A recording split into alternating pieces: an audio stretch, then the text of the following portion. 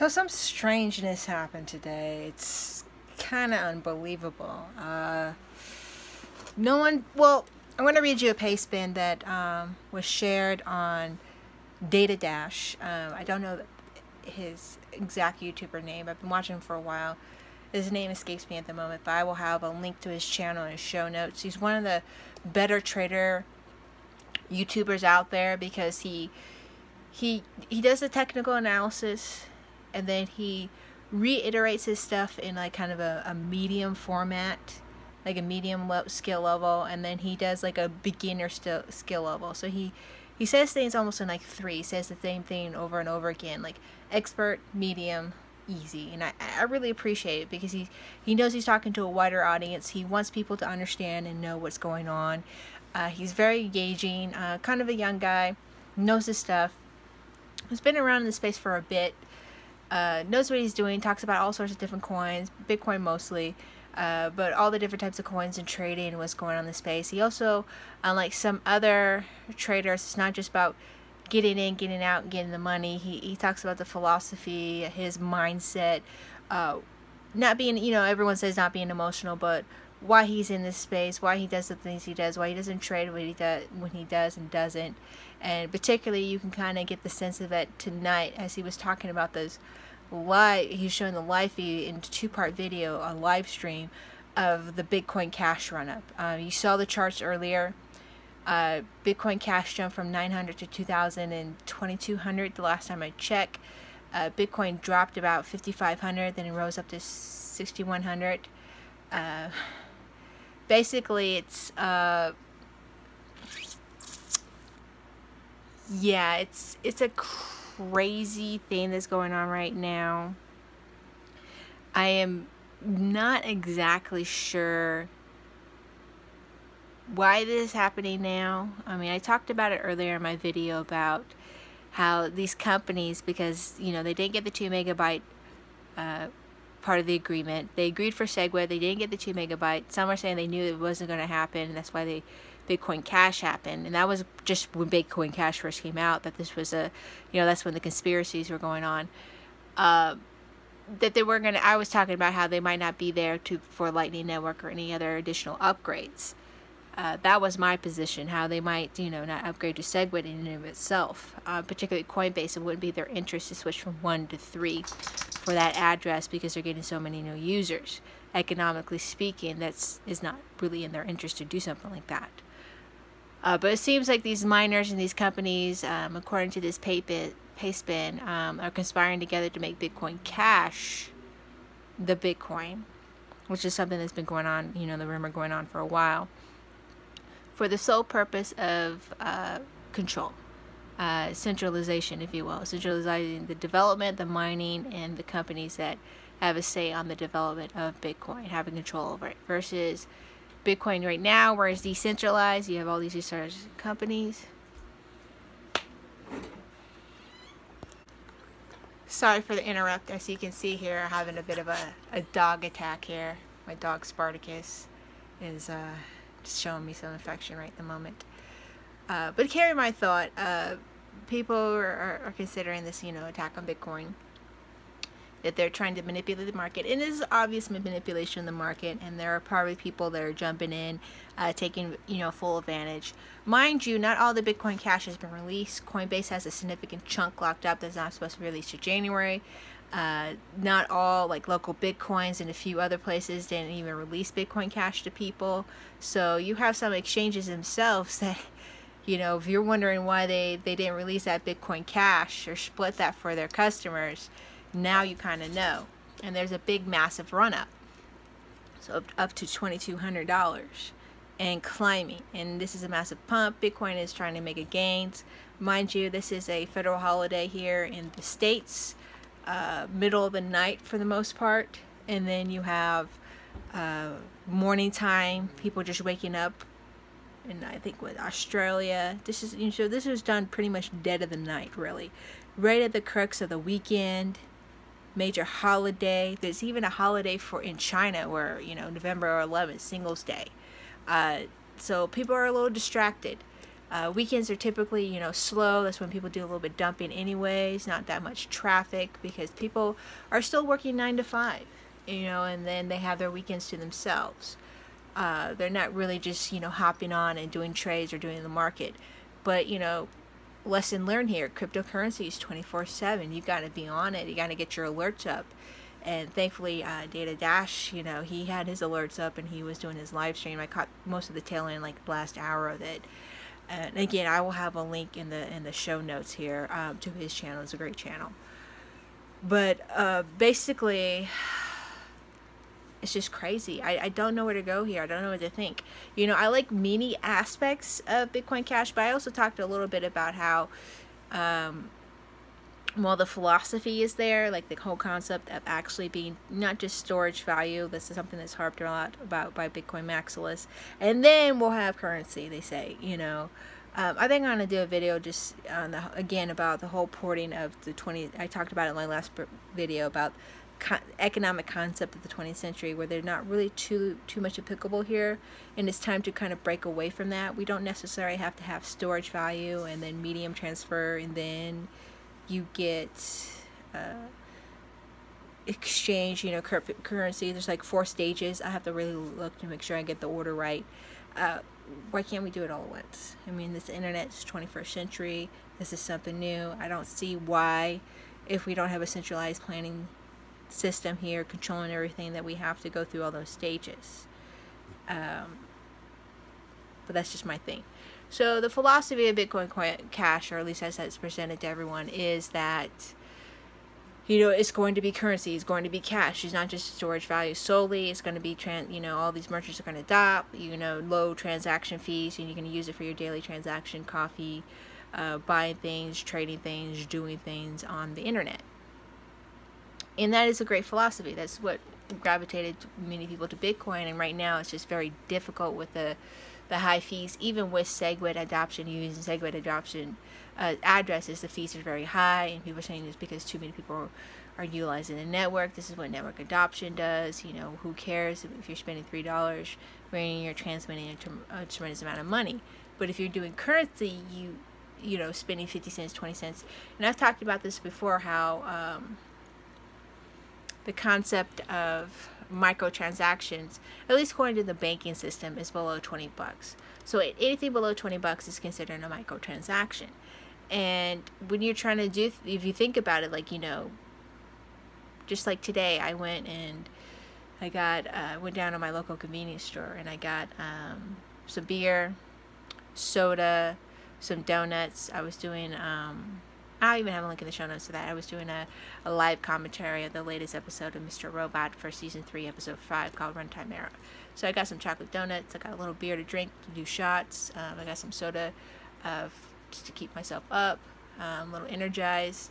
Got a little treat for someone else in my household, and spent about $13 all in all. That's, you know, a microtransaction. Swiped my card. The other day, I did some shopping for a pair of jeans. It was 16 bucks, plus some socks and some earbuds, and, you know, all in all, I spent maybe like $36. So a little bit above microtransaction, but you kind of get the point. Where if I was doing that all in Bitcoin, I might have been also spending, and not to mention paying taxes, an additional maybe $5 or $10 to transfer that wealth. That doesn't make any sense. It really doesn't. For daily interactions. And people are like, oh, we're not there yet, we're not there. Well, we were there. We were there, and then there were some changes, like their RBF and just not raising the block size. And you know what, SegWit could be the solution to bringing the fees down. It's just there's not enough SegWit addresses or enough usage of people. I saw it through, and his link will also be in the show notes, James Bond, where it's like around 10 to 12% of people are using SegWit addresses. So the low fees that were promised is not exactly occurring. And then you have a tweet by Peter Todd saying, stop emphasizing the fact that SegWit is supposed to lower transaction fees. But anyways, kind of get back to this run up here. It's a little crazy. It's a little manipulation. Bitcoin Cash is centralized. It's being mined just basically by a small group of miners, maybe 4 miners in one big old block is not diversified. It's not diversified in location, not diversified in the grouping of people, pools, things of that nature. Even the development, the teams and stuff like that. They say they have multiple teams, but I'm not seeing multiple GitHubs or repos or people working on it. I do see a lot of tweets about people doing wallets and things on their own, but not something that was coalescing like you have for Bitcoin. So that's a bit of a pause. I've also stated that this might have been like Bitcoin Cash prior to the China shutdown of the exchanges in China, that the Bitcoin Cash could potentially become a Chinese coin because it was mined by China. Chinese miners primarily. It has a significant Chinese influence. That still might be the case if there's kind of some state sponsor behind this at all. If at all, there's a lot of capital when it comes to pumping up this price. But it could also just be these whales that have been in this space collecting all these Bitcoin, dumping them, and then turning around and putting it into Bitcoin Cash and using their fiat to pay the electricity bill for the networking and the marketing and for this pump and the trading fees. But anyways, I'm going to show you the chart again. So there's that, and I'm going to read you this little Pastebin thing, and I don't know, it's going to be very crazy. It'll be interesting to see. It's Sunday. We're not even at Monday yet. We still have some time to go, and it's still kind of going on. I think a couple exchanges shut down because of the overload. Some might be coming back up. So we'll see where this takes us, what Monday brings. As of now, it seems a little bit chaotic. But I just wanted to hop on and talk about it. And I've never personally ever seen this. I've seen a lot of dumps and pumps in my time in this space, but I've never seen this valuation that's been moving. And I don't know what this means. I don't know if it's going to be a flippening. I don't know if Bitcoin Cash is going to end up destroying Bitcoin. That's not something I personally want. I think they can both exist. I personally believe that. I think people should go about and do their own little thing, take their ball and go. But there is no need to destroy the other chain, or no need to, destroy the other chain. Just, if you want Bitcoin Cash to be the way it is, if you think by somehow through free marketing and market adoption, it will end up becoming the cryptocurrency that everyone utilizes and become, in essence, the one coin, the rule them all, which I don't personally believe in itself, then so be it. But there's no need to take out Bitcoin in and of itself. There's a lot of problems with Bitcoin. There's a lot of things that they can do better, and upgrading and changes, and some of that's coming in the works. But there's no need for this destruction, if this what this Pastebin article I'm about to read is true. So I'm going to end with reading the Pastebin stuff.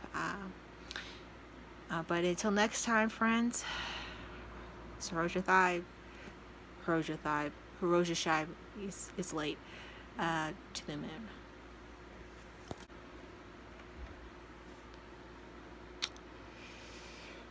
Traders, certain information has come to my attention that's causing me grave concerns, and I feel it's my duty to warn each and every one of you.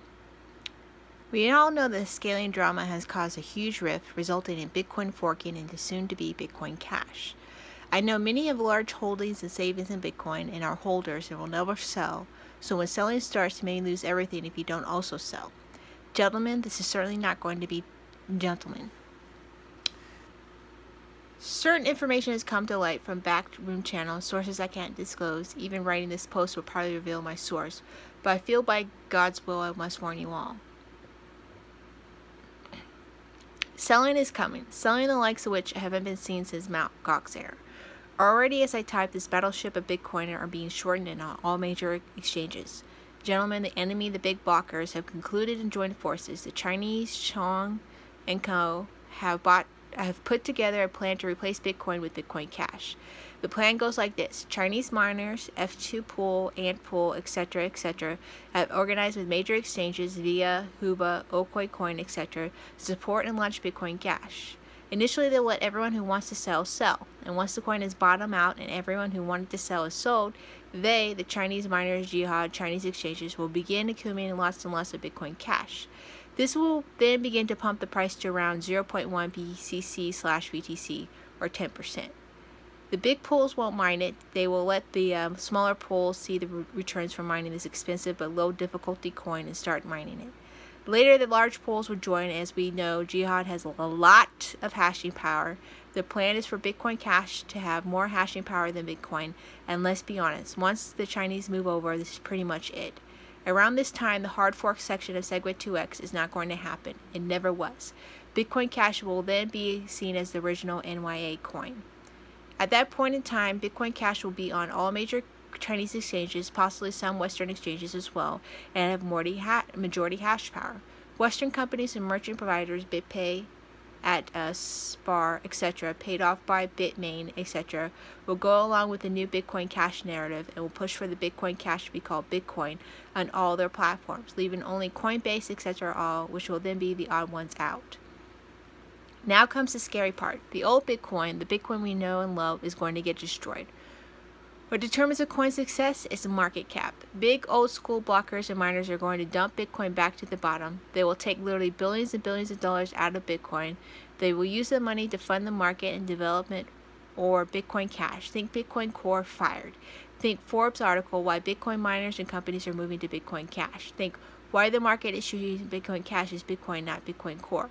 They will all say the market has spoken and the people voted with their money. Right now, the massive huge shorts are being built already on FinX. Shorts are at 32K, not seen since $200, these kinds of numbers of shorts, and is climbing all the time, constantly. They have a lot of coins to short.